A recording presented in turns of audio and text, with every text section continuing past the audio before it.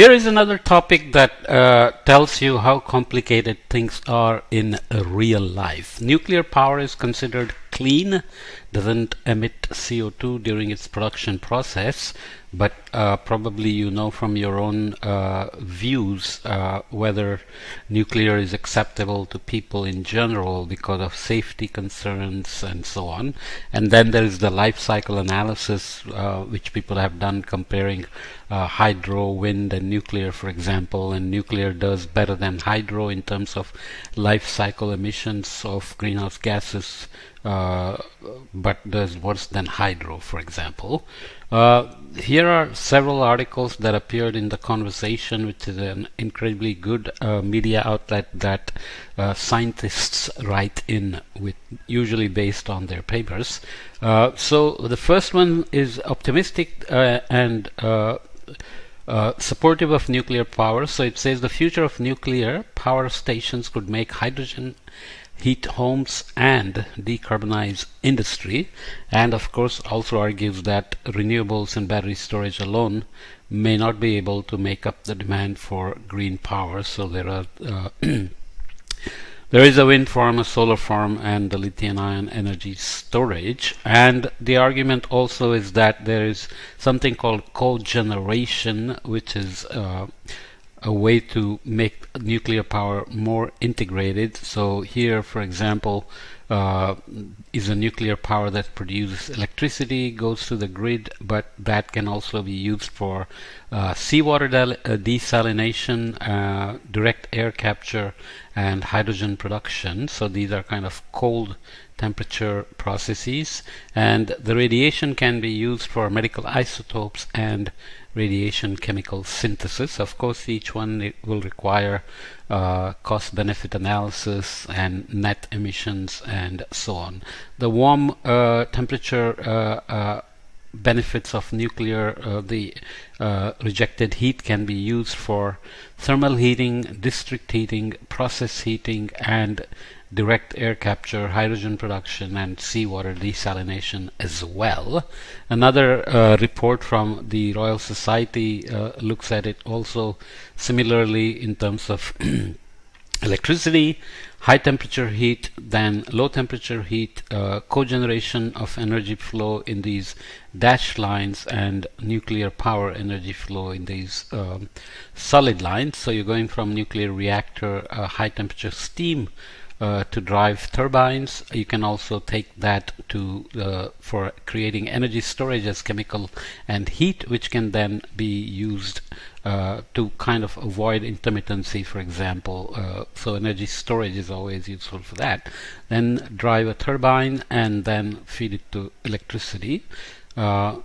High temperature steam can also be used for the industry. Similarly, energy storage can also serve the industry, and the turbines can serve low temperature steam, district heating, and the other loop can come back to industry as well. So these are kind of trying to integrate nuclear power into more use of the waste generated as well. But you probably are already aware and have your own opinion about how to store nuclear waste and so on, but there are other issues as well.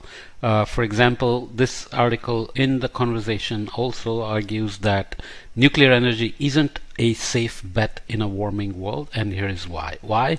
Basically, when you think about nuclear power plants like this, they need to be away from population centers and typically close to coasts to have the required distance, land, and also water availability and various other criteria. And this says it's not so safe considering the rapid sea level rise we are facing everywhere. So this is the Mihama nuclear plant in Japan. You can see it's fairly close to water level. And you remember the Fukushima Daiichi accident in 2011 where a tsunami happened, an earthquake happened, which is a perfectly natural hazard, and it generated a tsunami, which also happens, but then the tsunami went and damaged the Fukushima Daiichi power plant and then ended up killing many people and having long-lasting impacts on Japan's psyche about nuclear power as well. So in general, it's argued that even with radical action on climate change, some sea level rise is guaranteed. So how do we integrate nuclear power into this condition of warming temperatures, sea level rise from glacier melt and thermospheric rise and so on and so forth? And remember that even if we drive rapidly towards net zero and goals of 1.5 degrees C and 2 degrees C warming targets by 2100, the committed warming will give us some sea level rise along the way. Conservative and sea level rise will mean excess additional storm surge and inundation when storms come in or when tsunamis happen and so on. This other article also hammers the conservatives in the UK. Conservative nuclear fusion by 2040 pledge is fantasy. Their record on climate change is too little, too late. So they have promised that nuclear fusion by 2040 is going to meet a lot of the requirements for climate action in UK's plans and the nationally determined contributions. And UK has done very well in terms of reducing its energy intensity of the GDP and carbon intensity of the energy and so on. But there is also a lot of optimism about nuclear fusion. We were talking about nuclear fission before with radioactive waste and so on. So fusion, the nuclear reaction that powers the sun and the stars, is a potential source of safe, non-carbon emitting and virtually limitless energy. Harnessing fusion's power is the goal of ITER. I don't know if it's pronounced ITER or ITER. It's a Latin word which means the path, which has been, ITER has been designed as the key experimental step between today's fusion research machines and tomorrow's fusion power plants.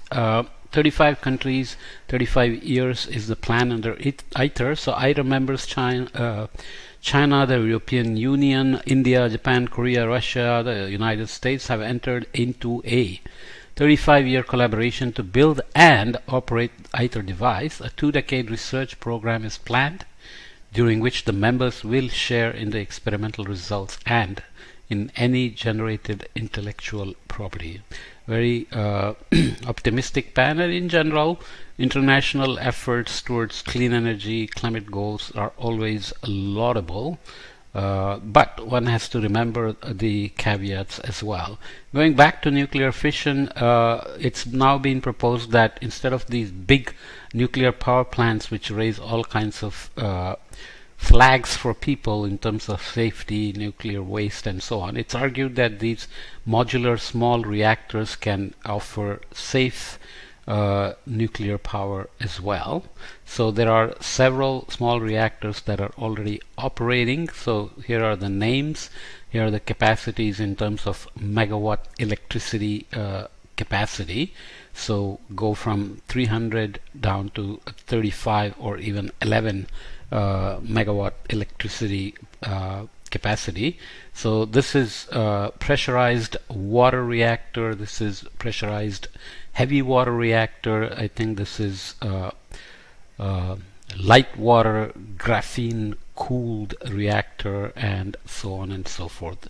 So there are other high temperature reactors with some other cooling methods, and so I won't go into the details, but you can see that they are operating in Pakistan, China, India, Siberia, Russia and so on, and many are under construction in Argentina, China, and Russia. So this thing is going forward. So this debate about nuclear being safe, clean, good for climate change or not, or if we are overestimating its value and so on, will continue, but nuclear continues to be part of the portfolio of energy of clean energy portfolio for the future.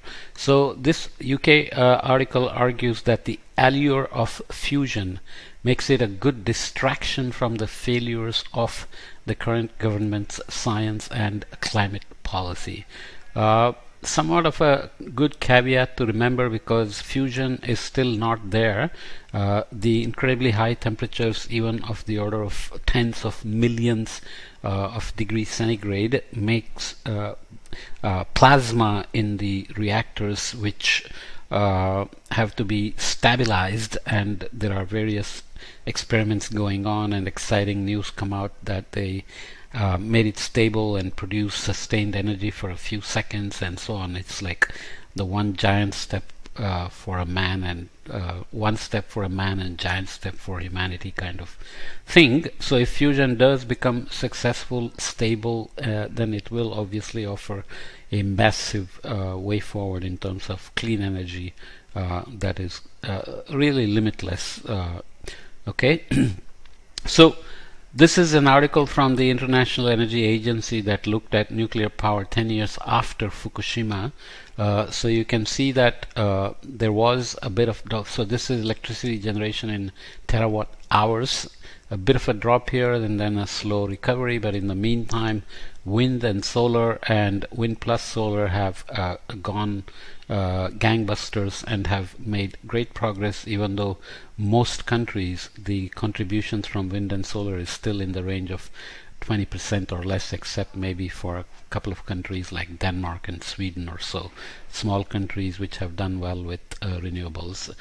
In terms of installed capacities in gigawatts gross, you can see from 2010 to 2019, nuclear in blue has essentially remained steady, but maybe has recovered from the post Fukushima scare tactics, or not scare tactics, but scary scenarios. And Germany is one country which has completely gone away from nuclear, has been decommissioning its nuclear plants and has no plan to go back, and there is very low support from German citizens for nuclear power, whereas the neighbor France has huge reliance on nuclear. Of course, there have been issues in the past where nuclear waste from France was stored in some of its colonies in Pacific Islands, and the heavy cement bunkers in the islands cracked, and some radiation was leaked into the oceans, and so on and so forth.